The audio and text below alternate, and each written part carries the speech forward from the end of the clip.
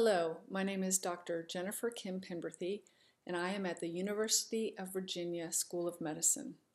I will be reading our abstract entitled, Are Smoking Cessation Treatments Associated with Suicidality Risk?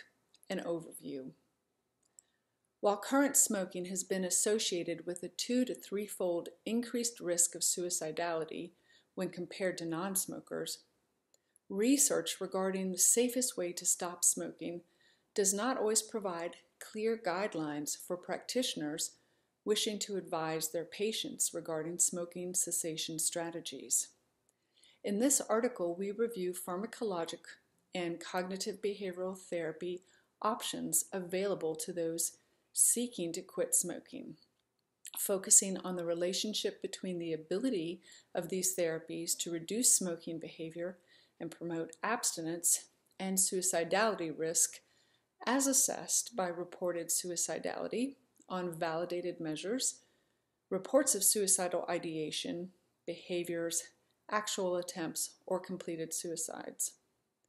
Pharmacotherapies such as varenicline, bupropion, and nicotine replacement, as well as cognitive behavioral therapy, including contextual CBT interventions, have been found to help reduce smoking rates and promote and maintain abstinence.